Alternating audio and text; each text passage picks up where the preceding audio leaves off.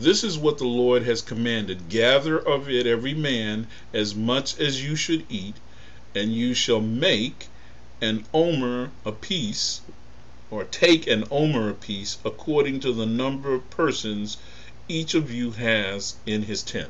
What does that have to do with our spiritual life?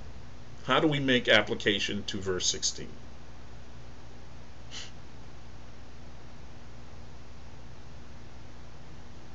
Is it suggesting,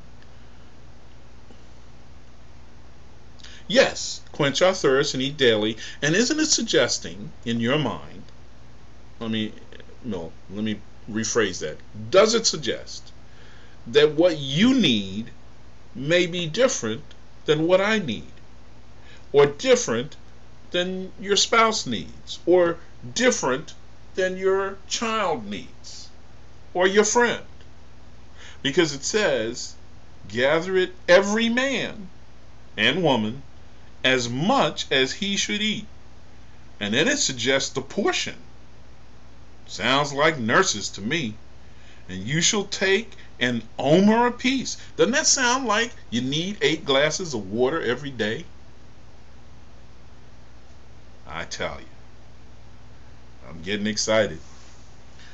You can see, I think, its spiritual application. Let's go on to the next verse. 19. Moses said to them, let no man leave any of it till the morning. Uh-oh. You know what that's saying? Do you see that saying to you in your personal life, in your personal time with Christ, that you shouldn't defer it until tomorrow? You can't come to the point where you say, you know what, I don't have any time today, I'm too busy, I'll do it tomorrow. In fact, tomorrow I'll do a double portion. What happened in that example of the manna? If they took more than they needed and tried to save it till the next day, it spoiled. It actually rotted. Now, it's telling us that we should be regular in drinking of the living water and eating of the bread of life. Regularity. Verse 21. They gathered it morning by morning, every man as much as he should eat, but when the sun grew hot, it would melt. Our time with Jesus should precede anything else we're going to do for the day. You open your eyes, and before you go out to face the world, you should have had your time with living water and with the bread of life. You'll discover that no matter when you have to get up in order to make that happen, that your day and your successive days will get sweeter and your relationship will get deeper. But remember, we said that there is some prep work that has to be done. You have to carve out that time and say, this is what we're going to do. In order for me to spend time with Jesus, I must feed on his word. I got to make the time. You have to be intentional about it. All right. We're just about at the end. How do these, sorry for my typo, truths apply to our life with Jesus? The truths that we just covered. A hint, I put a little hint in there, is Philippians 1:26. So I'll go fetch that and I'll put it up, and then you can answer the question. This is essentially our final question. I'll make a little comment at the end. Where am I? Philippians 1:6. I'll give you the hint.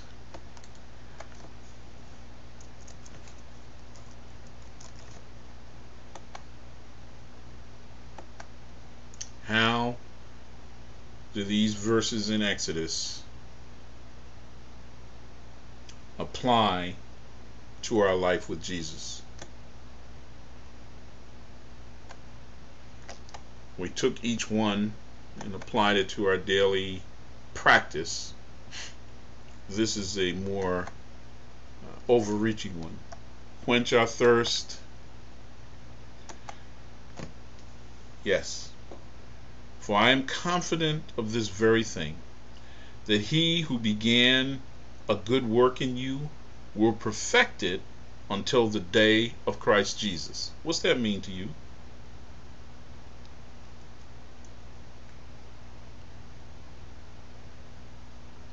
That if God called you,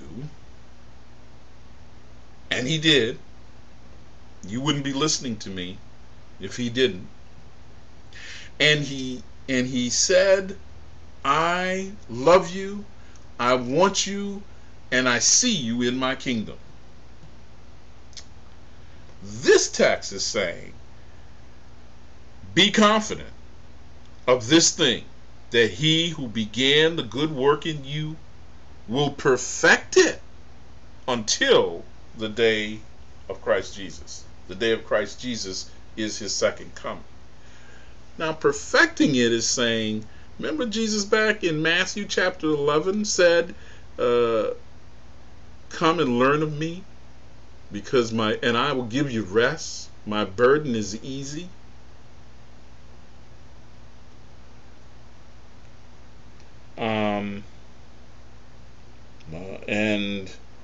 My yoke is easy and my burden is light. I'm going to leave you with 3 specific things. This is the answer to my question. How do these truths apply to our life with Christ? We've actually answered them already. Number 1, food must be taken into the body, okay, to do you any good. Can't just look at it on the table. You got to eat it. Having Bibles in the house is of no value. You got to read them. Number 2, watching somebody else eat does you no good. So being thrilled that your spouse, your child, your sibling is a spiritual person, and you say to them, pray for me, it's not doing you any good. You have to feed on God's word for yourself. Third, once you've eaten something, you lose control of it. Follow me now, because this is where Philippians 1:26 comes in. It's going to do whatever it is intended to do for you. Sometimes we say, I can't read the Bible because I really don't understand. I didn't understand what I've read, and therefore it's of no value to me. Wrong. When you know that God's word is life eternal, even the things that you don't know, God will bring clarity to your mind. That's where Philippians 1:26 comes in. He that began the good work in you is not going to quit. He's going to see you through to the day of Christ Jesus, the coming of Christ. Lastly, food will affect your body regardless of your enjoyment of it. Sometimes we read a text or a passage of scripture and we say to ourselves, oh man, that's scary. I don't like that. But it's there for a purpose. There's nothing extraneous in scripture. It's all inspired, and it's all intended for the perfecting of our souls unto eternal life. Because the scriptures are a revelation of Jesus Christ. It's him that we focus on. It's him that we keep our eyes on. Spiritual life is a result of coming to Jesus. coming to know him as a friend, and by becoming familiar with him on a daily basis. And that means that just as you eat food, temporal food, every day, you've got to be able to ingest, take in spiritual food every day. Because if you don't, you'll die spiritually. Read your Bible. You want to pray. You can reflect back on this topic.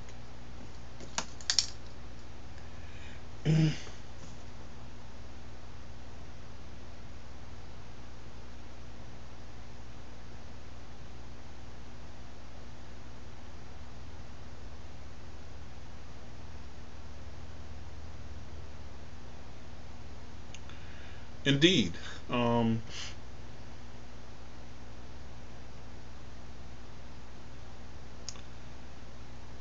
The letter from your friend Jesus, the letter is the Bible. And in it are the words from him, from the Father, that help us to know him. In other words, we know Jesus. The letter is the scriptures, yes. We know Jesus from the book. And not only is the letter the scriptures, but the because they are God's words or Jesus's words, they are the bread of life. Okay? It is Christ. When we ingest or take in food, it's how we are nourished. By reading scripture, we are nourished. Okay? Yes, there are times when Bible studies are useful, but you must spend time alone with you and Jesus.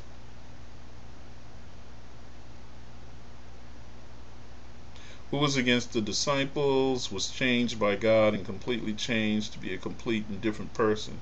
To hate disciples, then love and become one of them was God's completed work also. I agree that there are some people who in Scripture were enemies of Jesus Christ. Yes? Perhaps the most celebrated enemy was Saul. And Saul believed that he needed to take the new Christian church and bury it. And he brought people to justice. That was his thing. He was a bounty hunter. And on the road to Damascus, where he intended to gather up those followers of Christ and bring them back. You know the story. The light from heaven, Jesus intervenes, directly calls him to ministry. Paul accepts, is bewildered. Speaking of my first questions tonight, remember Paul did not eat for 3 days. He prayed. He asked for forgiveness. Lord, what would you have me to do? No food for 3 days. And he was blind. And Ananias was given a vision, sent there to anoint his eyes and restore his sight. And there was never a more tireless worker for the gospel. And Paul was the supreme administrator of the church. He walked those missionary journeys he took, and visiting churches, writing letters, all of that. That was Paul. And so it is an example someone, as you put it, Janet, who was against God, but was completely changed. As Paul was reading the scriptures, he was a student of the Bible, and obviously it did him good when he met Jesus face to face. And our meeting with him will do us likewise. At some point, we're all enemies of God, and then we become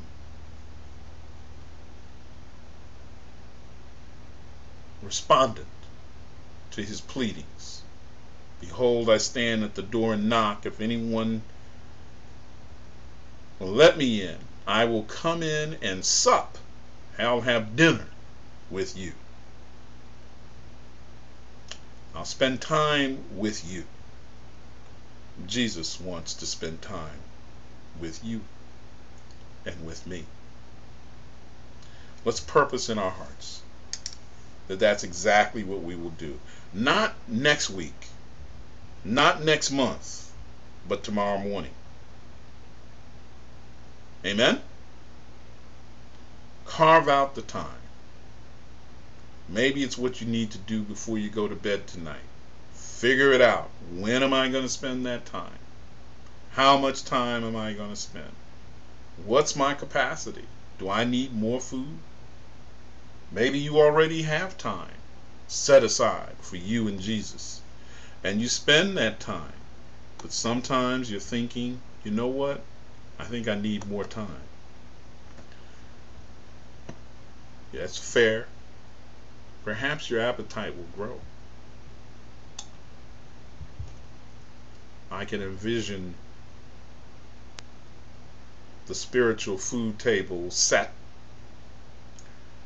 and were we able to see everybody who comes to that table, we would find it remarkable.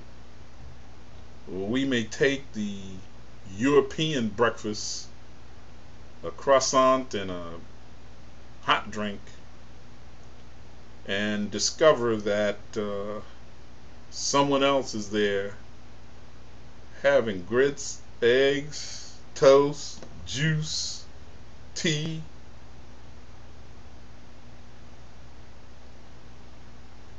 having a brunch, and spending incredible amounts of time.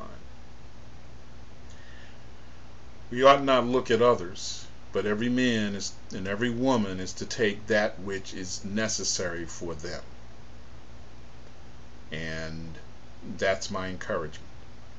If you'd like additional ideas and tips for the time that you spend with Jesus and getting into Scripture and pursuing it, I'm more than happy to do that. Drop me a line, ministry@inspiritednetwork.com, and I'm more than happy to provide that. What I would recommend immediately is some reading in John. I think read John 6, yes, but also read John 8, starting with verse 42, and go all the way to chapter 10, verse 42. Okay? You could do that this week. Spread it out over the 7 days between now and next Thursday. Meditate. Think about the circumstances. Find out what was happening historically, the setting of the stories. You'll discover that you'll have lots to meditate on, lots to pray about as you make application to your lives. Good night. God bless you. Thank you so much for being here, and thank you even more for your participation. It made it enjoyable for me. I thank you. Will, Janet, be well. Regards to your families. And